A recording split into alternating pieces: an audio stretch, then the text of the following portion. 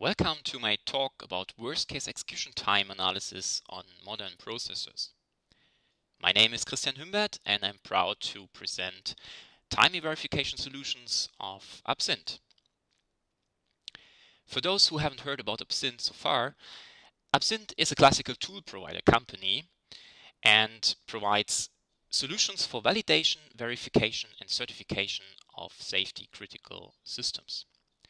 The company has been founded in February 1998 by 6 researchers of the Saarland University in Germany around the group of programming languages and compiler construction of Professor Dr. Reinhard Wilhelm. The company is still privately held and we are more than 40 employees and targeting the 50. Here is a list of selected customers from which I'm allowed to show, and they are coming from the sectors of the avionics, as you can see, the space, but also the automotive and generally where safety critical applications are developed. Here's an overview about the AbsInt key products. Let's start with the source code level analyzers, the Astray and rule checker.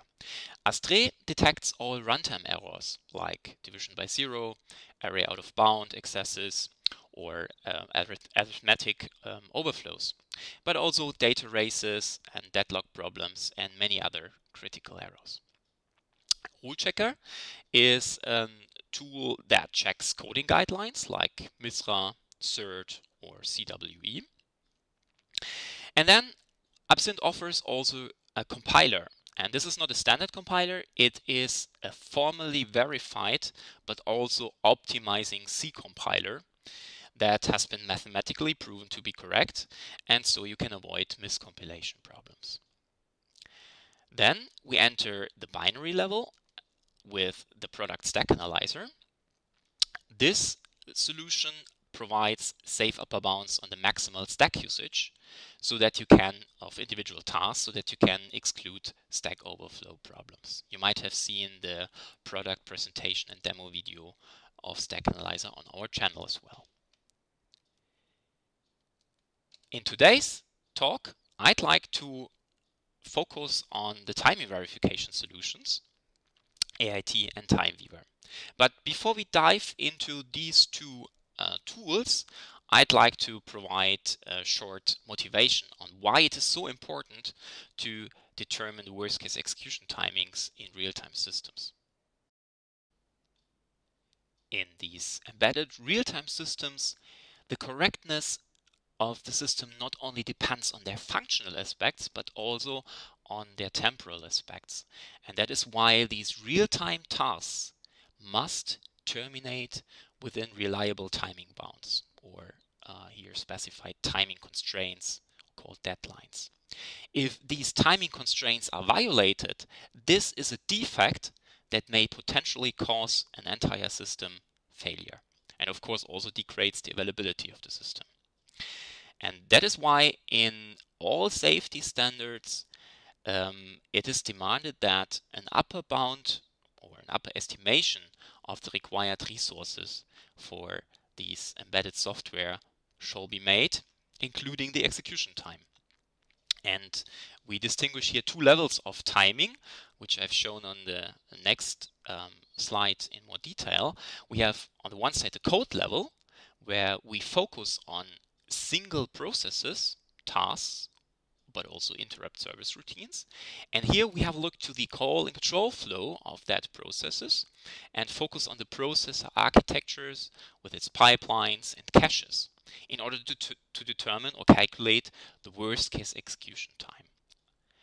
And then on the next higher level, on the system level, where you have multiple functions or tasks running in one system, here people are focusing on how to integrate or finding a schedule of these individual tasks in order to compute an end-to-end timing or a worst-case response time.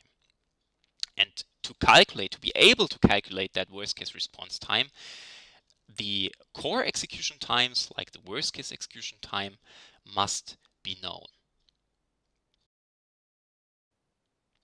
But how to determine these worst case execution timings for individual tasks on code level. Here I have a graph that shows on the x-axis the execution time of one task running on one trivial single core architecture. Let's stay for a moment with this scenario. And on the y-axis, there is the probability with which such an execution time may occur. And as you can see, if you start now using traditional approaches, dynamic measurement-based approaches, you will typically end up in an area where you have a high observation probability to observe a certain execution time. We have learned in safety critical applications, it's demanded to provide or to find an upper bound on the needed resources, like the timing. So people would certainly be interested in that exact worst case execution time. But unfortunately, this is a theoretical value which nobody can compute in general. You might have heard about the halting problem, which is kind of reduced problem to this one here. The halting problem says there is no algorithm that can decide about another algorithm if it terminates or not. So in general, there is no solution available that can compute the exact worst case execution time for arbitrary general programs. But it should be possible to use abstraction and to determine a safe upper bound for this worst case execution time. In principle, you can distinguish two different reasons why you have such an execution time variance of one single task. The first one is that you might execute different code parts within the same task depending on the program's conditions that are dynamically computed. And on the other side, you might have a time variability because of the underlying hardware. In order to explain that, have a look to that simple assignment here on the left side where we add two variables, a and b, and write back the result to a third variable, x. This is usually translated by a compiler into a code sequence like this, where we load the content from variable a into register R2 and the content of variable b to register R1, and then we sum up both contents and write the result back to machine register R3. Of course, this small piece of code has a completely different execution time behavior when you let it run on different hardware, on different CPUs, right? But even within the very same CPU or hardware, you may have a timing variability because of the different memory areas, the different memory components you are accessing. So for instance, assume if we load these two variables from some internal fast RAM, we may have immediately the values available in the pipeline. But what if we have to fetch it from some flash, where we have to open the flash window first? This may cause some wait cycles. Or if we have to arbitrate the external memory, this might even take much longer. So it's really important that in order to compute a safe but also precise worst case execution time for some code sequence, it's important to know the execution history, and especially to know about the cache contents and the pipeline behavior.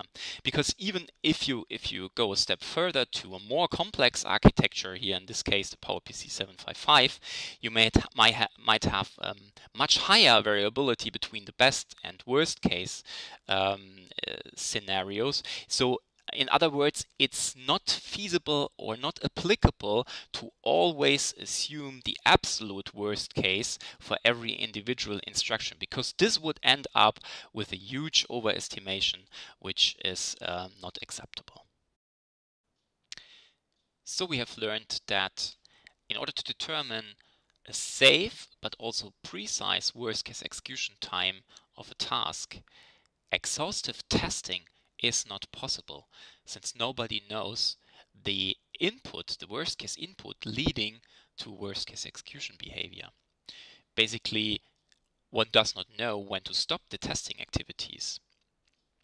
but it should be possible to statically determine this timing guarantee and compute safe upper bounds on that worst case execution time. Hereby, the behavioral variance should be as low as possible, because the larger the behavioral variance is, the more the execution time will depend on the execution history. The less meaningful is a measurement in a given execution context, and the larger can be the gap between the largest observed and measured execution time and the true worst case execution time, which is basically defining the amount of overestimation. So for the remaining part of this talk, I'd like to introduce the concept of timing predictability of a processor.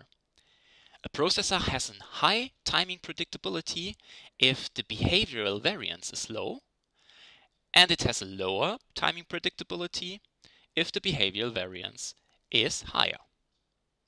Of course, when you want to determine worst case timings, you have to take into account critical hardware effects as well, like timing anomalies or cache domino effects on the hardware. A timing anomaly, for instance, is when you have a local non-worst case decision like a cache hit that would lead on global level to a worse timing behavior than the local worst case decision like the cache miss. Or for the domino effects, this is also very counterintuitive, that the empty cache is not necessarily the worst case initial cache state. So far we have talked about individual tasks running on single core architectures. But what happens if you migrate the application to a multi-core platform? This photo taken in 1931 at the time of the banking crisis impressively shows what will happen if you have a shared but limited resource like the bank and its money, and in more technical aspects our memory. And when a lot of people would like to allocate that resource in parallel, like our memory requests. This might risk to have or to lead to contention and blocking effects. So if you migrate your more distributed single core processing system architecture where you have several ECUs with their local memories connected through an interconnect bus to a more central multi-core processing system architecture where you no longer have local memories and accesses one shared memory instead, we have a new challenge that has to be taken into account, namely the interferences and the blocking effects that may occur. And if you do it in a naive way, the migration study has shown that you may have, in this case here, 3 to 4 orders of magnitude more resource conflicts than before, and you may even slow down the entire system more than you would gain by the parallelization. This means it is absolutely mandatory to avoid contention on shared resources like memories or caches, since these accesses to the shared resources might be delayed. Experts like us propose that all interference channels have to be identified and also in the second step minimized. So that means you should really use sharing only if it's really needed.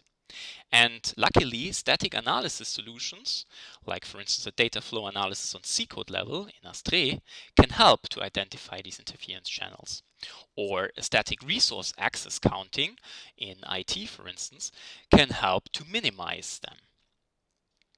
The experts from the Certification Authority software team, CAST, they propose in their position paper about multi-core processes that either you have a robust time and resource partitioning, or the worst case execution time has to be determined with all software components running on all cores and executing in the intended final configuration.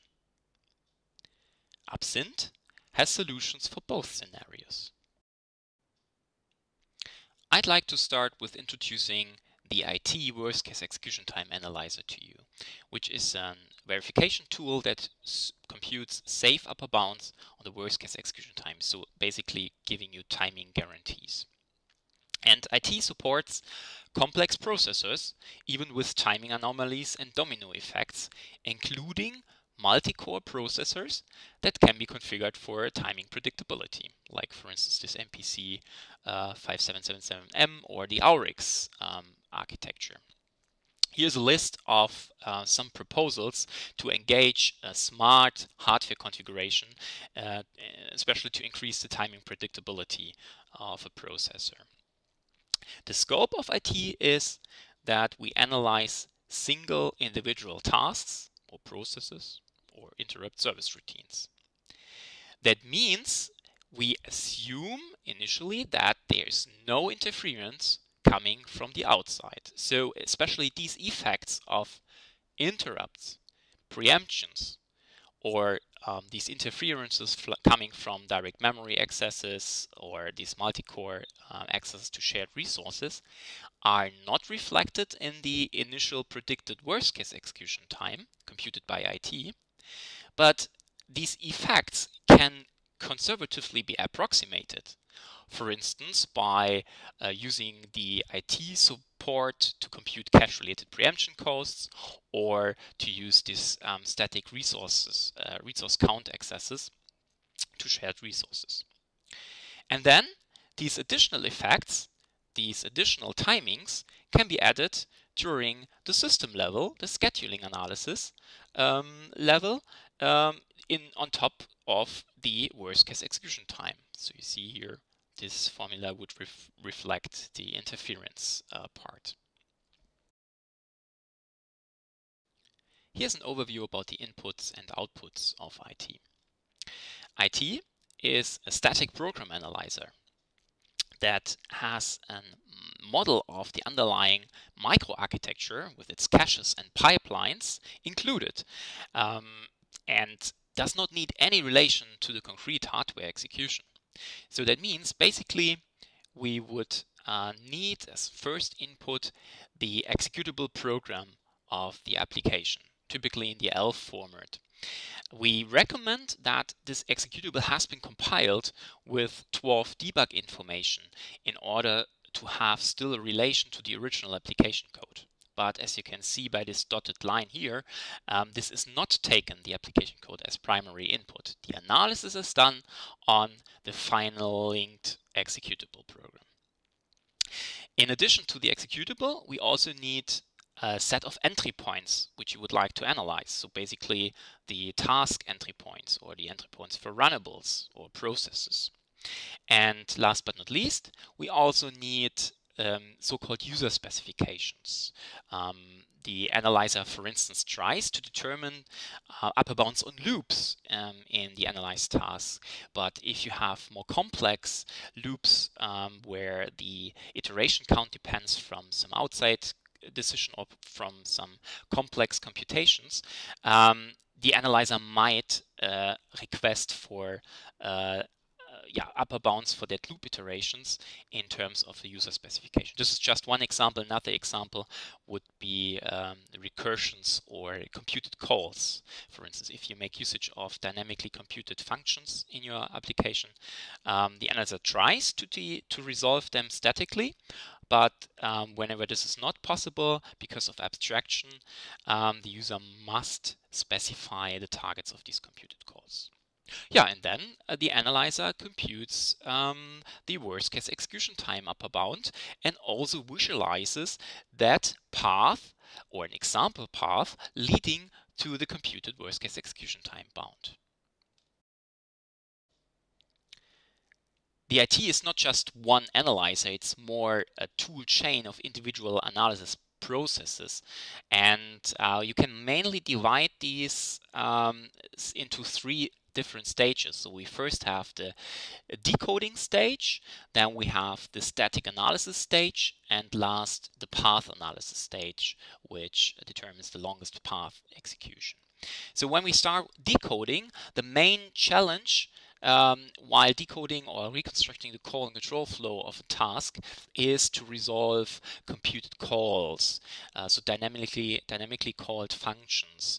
And we have certain techniques to statically resolve a lot of computed calls by using instruction patterns or recognizing instruction patterns, extracting constant function pointer targets out of arrays, or use so-called iterative decoding aspect, which uses the value analyzer that computes basically register and memory cell contents at every machine instruction. And whenever it comes to a computed call instruction and has collected some addresses for that computed call targets, it communicates that back and starts the decoding process all over again. Only the remaining not yet resolved computed calls must be annotated and specified by the user. Then, following the value analysis, which is also responsible for computing effective addresses of memory accesses, we also determine upper bounds for loop iterations for every loop in the analyzed task. This works for simple for or counter loops quite nice. More complex loops that depend on outside decisions or more complex computations will also be requested to be bounded by the user. Then we have the microarchitecture analysis.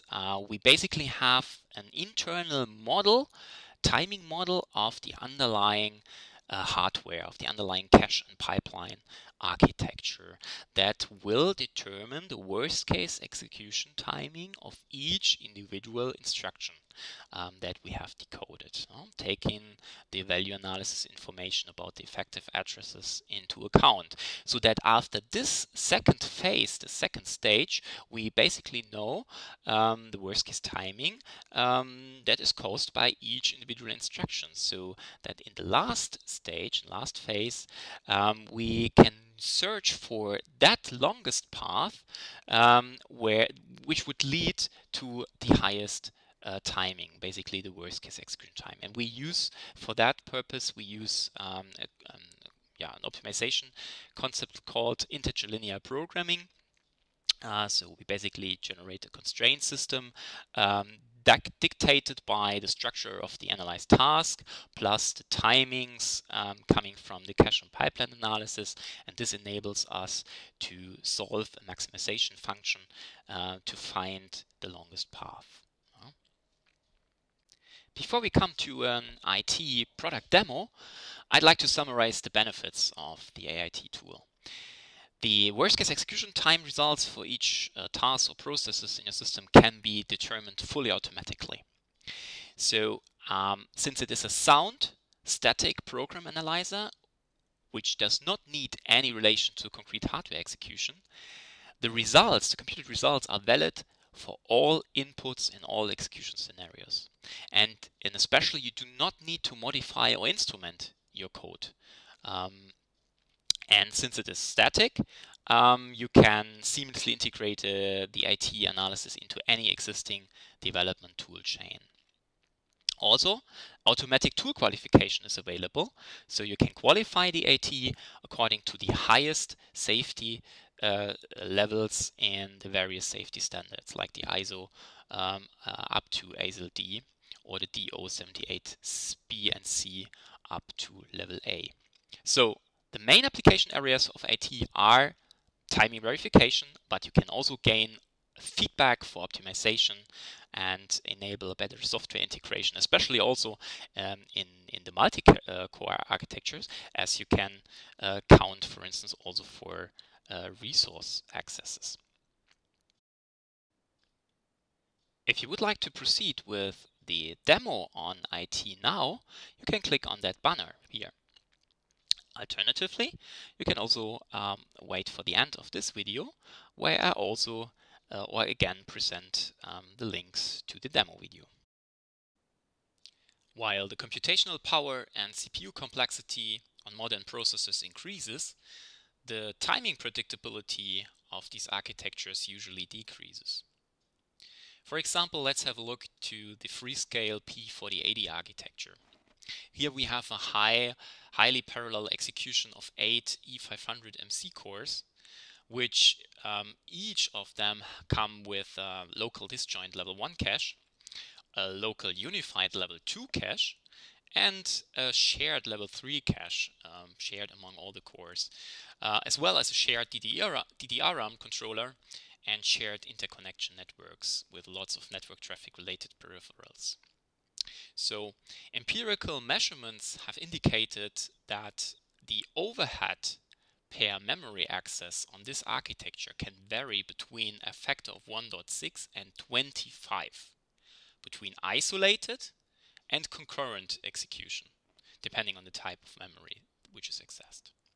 That means we have a huge variability of execution time here, and so a reduced timing predictability.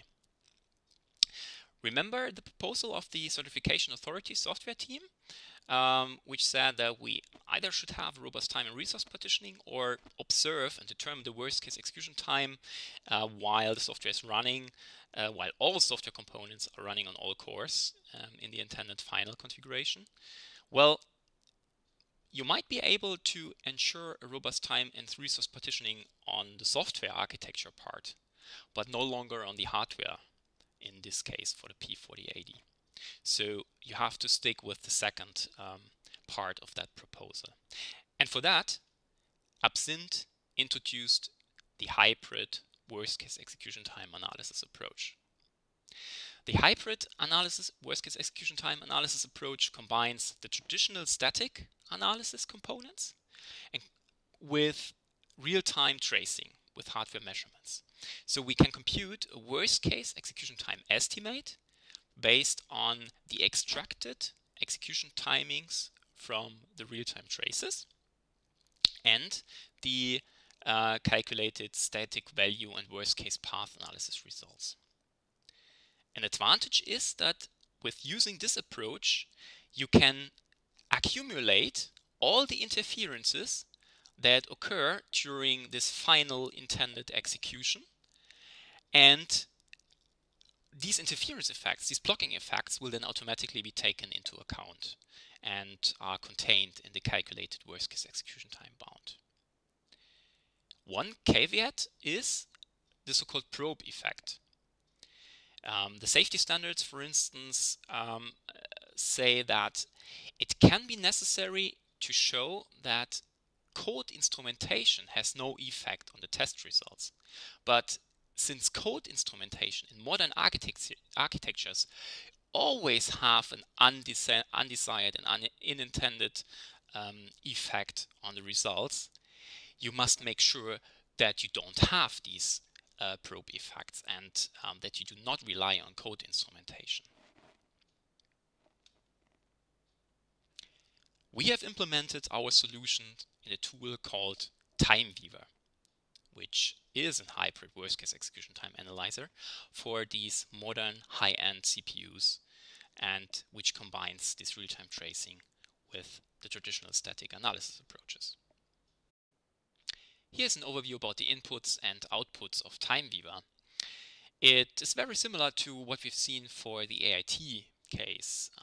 We need, in addition to the executable program, the list of entry points and the user specifications, now also instruction level traces, which can be recorded in advance before doing the static analysis. And especially the user can produce several trace files and provide them all as input to the TimeWeaver.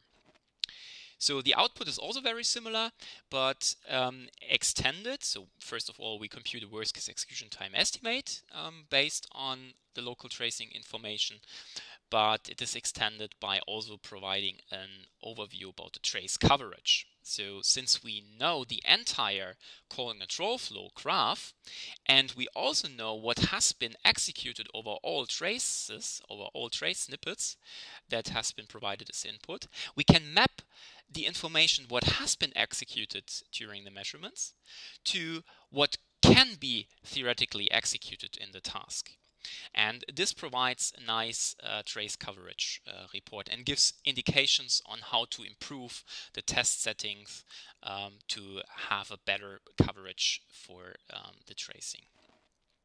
On top of that, we also provide a time variance report over all traces, since we can have different execution timing for the individual instructions depending on the different test scenarios. We will show how here the variance is, and of course, for the worst case consideration, always the maximum timings will be extracted for each instruction. Of course, also a visualization of the worst case path will be done, and we have an extensive documentation package here as well. But how can these instruction level traces be produced in a non-intrusive way? TimeWeaver relies on architectures, modern architectures with so-called embedded trace units that allow to connect a debugger which can record the program flow traces of the application that is currently running in parallel. Having these program flow traces and the corresponding timestamps, we are able to map this information back to our reconstructed call and control flow graph. So TimeWeaver supports basically the PowerPC architectures that provide these Nexus program traces. At least class 2 is required here in the trace data. And this can be generated by, for instance, these architectures here, the NXP P and T series, but also some older E200 derivatives. TimeWeaver also supports the ARM architecture with the core side embedded trace macro cell instruction trace data.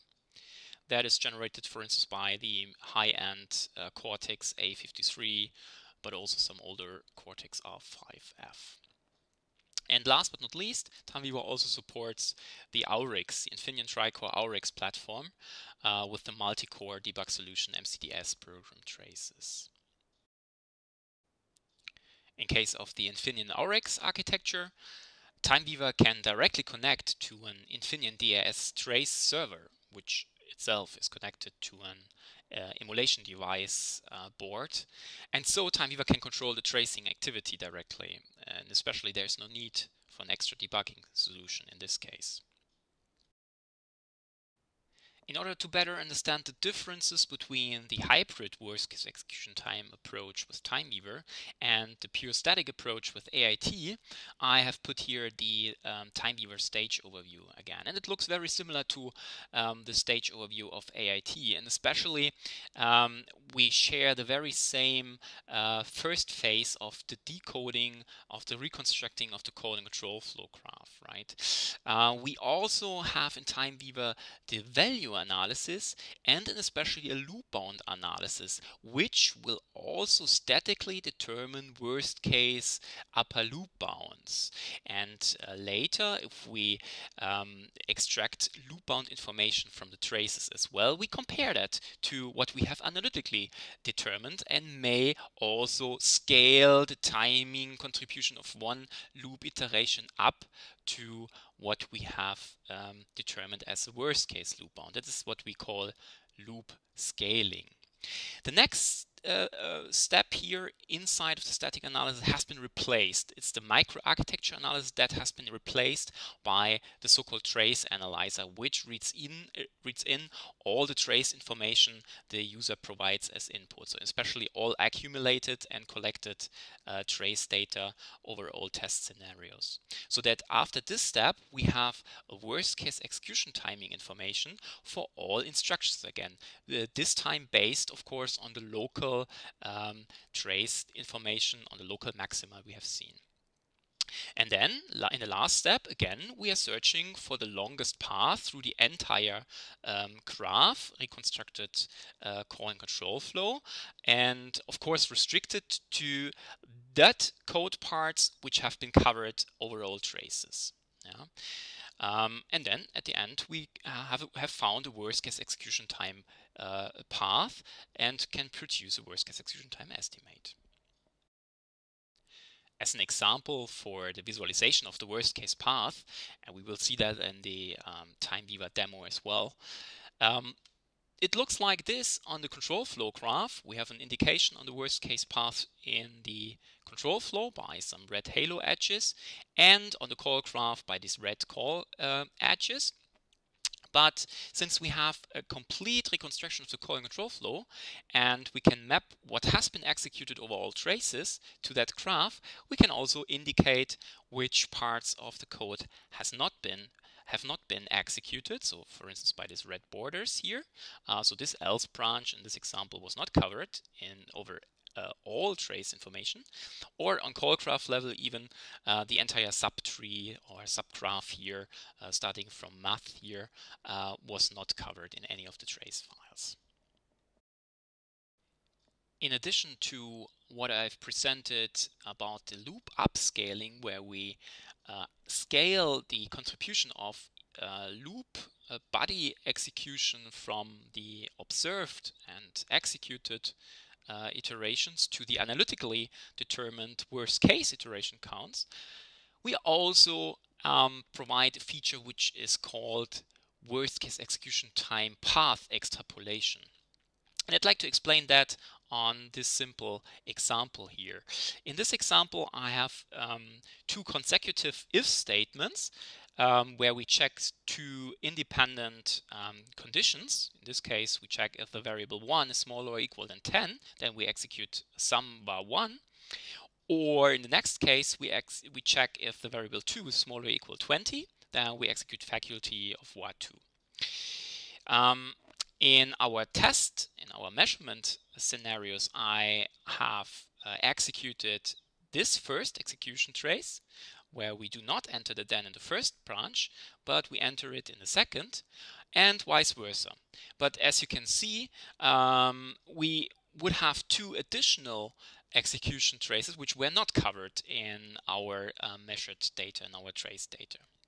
But TimeWeaver, as it extracts the local worst case timings for the instructions, can recombine this information and extrapolate it to find statically a more severe or longer execution path, which is in this case here, entering the branches twice. This is what we call WCET extrapolation. Before we come to a product demo on TimeWeaver, let me conclude what I've told you today. The violation of timing constraints in safety-critical real-time systems can be avoided using state-of-the-art timing verification technology of AbsInt. While the AAT static worst-case execution time analyzer provides absolute guarantees on the worst-case execution time behavior for timing predictable single or multi-core architectures, the TimeWeaver as a hybrid worst-case execution time analyzer combines the traditional static analysis approaches with non-intrusive hardware measurements. So it is suitable for many modern high-end processors with a reduced or limited timing predictability. I hope this talk about finding worst-case execution time information on modern processors was helpful and interesting for you. Please be invited to follow our AIT and TimeWeaver product demos here by clicking on the corresponding banner. Of course, if you have any questions, please feel free to write an email to info@absint.com or access our website. Thank you again, take care, and bye-bye.